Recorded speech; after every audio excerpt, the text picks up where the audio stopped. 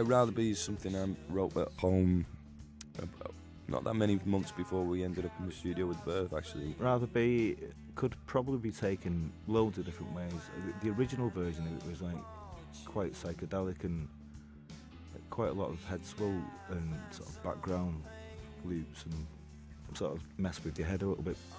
It was an idea Richard come in with, and again it's the same kind of thing without, it's not actually structured, but he come in with a definite idea, and the vocals kind of carry it, and then we just put our own things over the top. Lyrically, in a way, it's kind of, we're bombarded with so much information now. I mean, there's too much.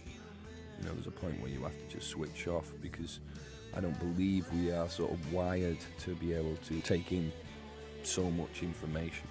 We become even numb to it. I guess we've got a method that we've just kind of hit across over years of doing this, you know, of jams and editing and putting bits together, and like it's like fitting a puzzle together, you know. There's like a sort of element of maybe Booker T underneath, something that I'd like to sort of revisit a few times, actually, that, yeah.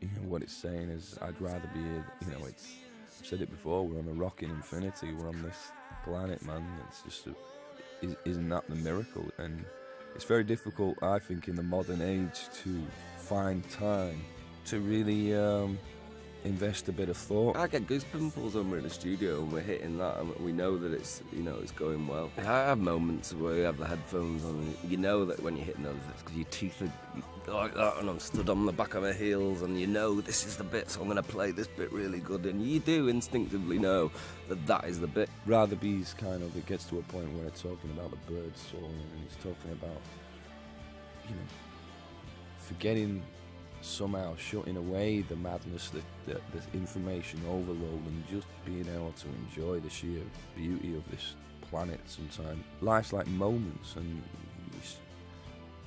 it's whether you are lucky or fortunate, or you've got the head enough to understand that you've got to find time in life to get to that point.